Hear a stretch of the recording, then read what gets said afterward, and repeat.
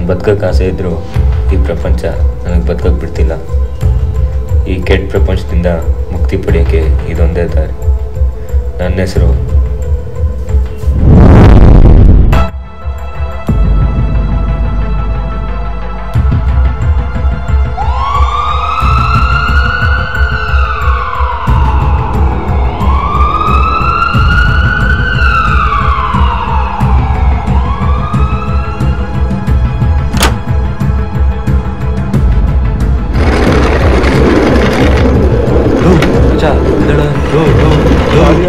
आर्या।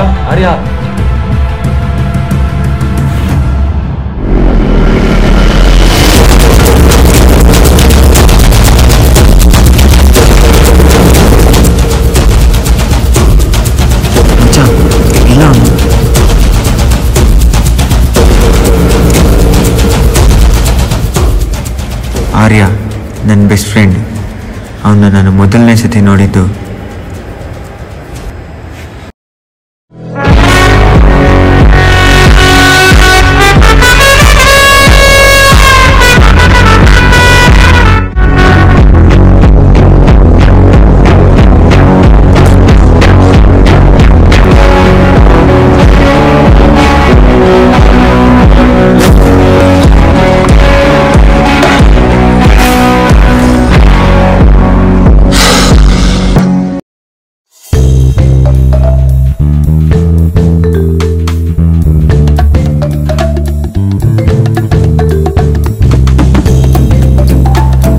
ಜನದಲ್ಲಿ ಪ್ಲೇ ಬಾಯ್ ಯಾರು?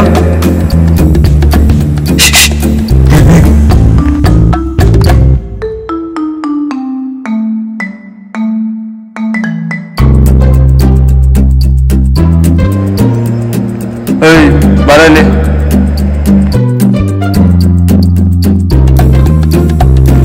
ಏನೋ ಹೆಸರು? ಭಗವಂತರಾಯ ಸರ್. ಯಾವರು? ಕಲಬುರ್ಗಿ ಸರ್. ಏನೋ ಇದು ನಾಯಿ ಬಂದು ಕದಿಯಕ್ಕೆ ಹೋಗಿದ್ದ? ಕಚ್ಬಿಟ್ಟಿದೆ ಸರ್. ಅದು ಅತ್ತೆ ಮಗಳು ಸರ್. ಸೀನಿಯರ್ಸ್ ರ್ಯಾಗ್ ಮಾಡಿದ್ರೂ ಅದ್ಯಾಕೋ ಗೊತ್ತಿಲ್ಲ, ಮೊದಲನೇ ಪರಿಚಯದಲ್ಲೇ ಎಲ್ಲ ಕ್ಲೋಸ್ ಆಗ್ಬಿಟ್ವಿ. ನಾವೆಲ್ಲರೂ ಫ್ರೆಂಡ್ಸ್ ಅಂತ ಒಂದು ಸ್ಟ್ರಾಂಗ್ ಫೀಲಿಂಗ್ ಬಂತು. ನೀವೆಲ್ಲ ನೋಡಿದ ಆರ್ಯನೇ ಬೇರೆ, ಆದ್ರೆ ನಾನು ನೋಡಿದ ಆರ್ಯನೇ ಬೇರೆ.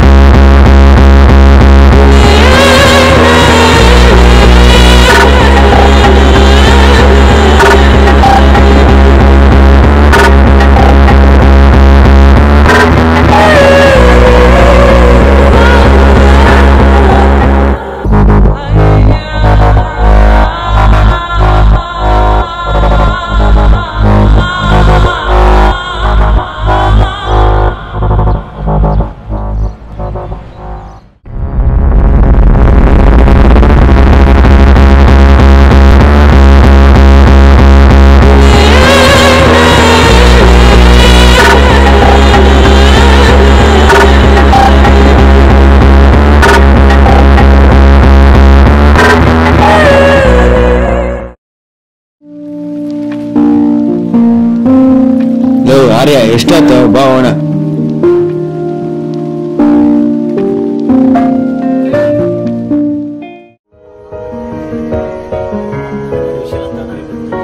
ಆಶಿಕಾ ಅವ್ನ್ ಫಸ್ಟ್ ಲವ್.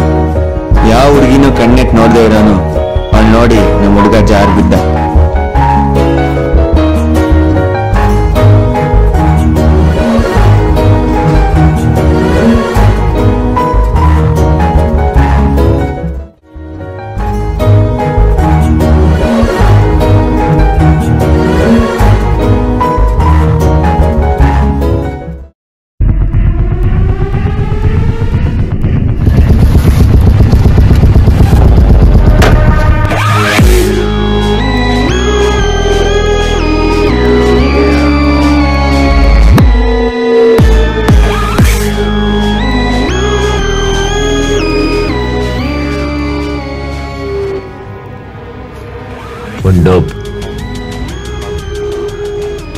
ಸಾಕಾಗಲ್ಲ.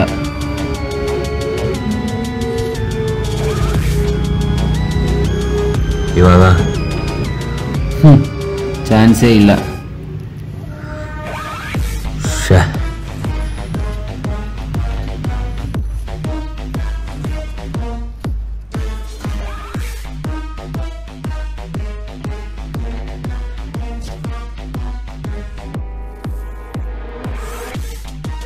ಹಲೋ ಅಮ್ಮ, ಒಂದ್ 4,000 ದುಡ್ಡಾಗಮ್ಮ. ನನ್ನ ಹತ್ರ ಇಲ್ಲ ಕಣ. ಅಮ್ಮ ಹೆಂಗಾದ್ರು ಮಾಡ. ಮೊನ್ನೆ ತಾನೇ ಕೊಟ್ಟಿದ್ದೀನಿ, ನನ್ನ ಹತ್ರ ಇಲ್ಲ ಕಣ.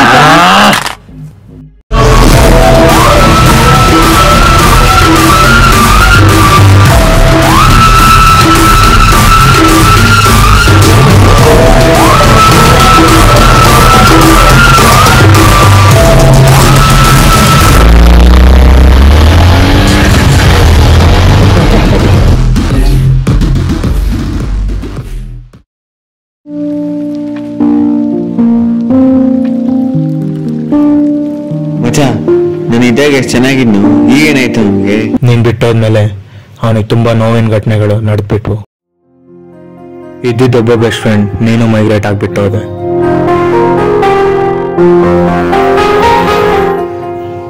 ಆಮೇಲೆ ಅವನ್ ಕ್ಲಾಸಿಗೆ ಬರೋದು ಪೂರ್ತಿ ಬಿಟ್ಬಿಟ್ಟ.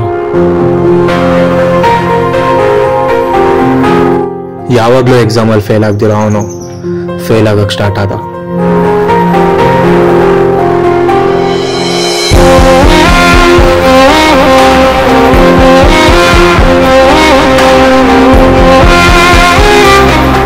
ಅವನು ತುಂಬಾ ಪ್ರೀತಿಸಿದ ಹುಡುಗಿನು ಅವನ್ನ ಬಿಟ್ಟು ಹೋದ್ಲು.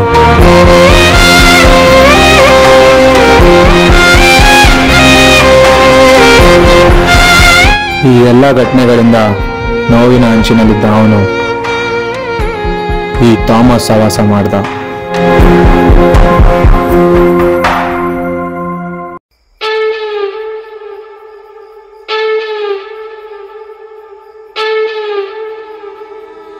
ಬೇಕಾ?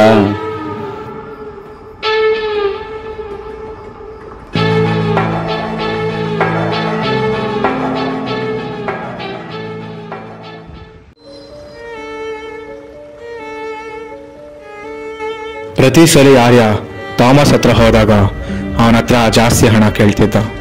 ಕೊನೆಗೆ ಡೋಪ್ ತಗೊಳಕ್ಕಾಗ್ದಂಗ ಅವನಿಗೆ ವಿತ್ಡ್ರಾವಲ್ ಸಿಂಪ್ಟಮ್ಸ್ ಕಾಣಕ್ ಶುರುವಾಯಿತು.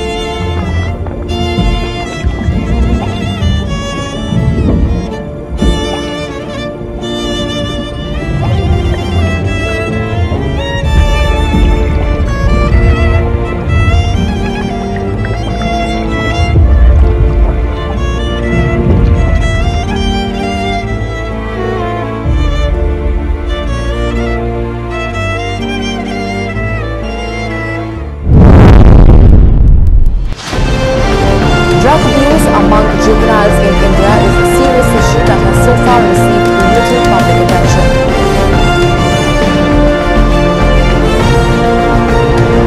I used to spend 10,000 to 12,000 rupees every day for buying drugs. It shows that the greater the involvement in substance abuse, the more severe is the violence and criminality. Drug abuse or anything like that is looking to escape the pain.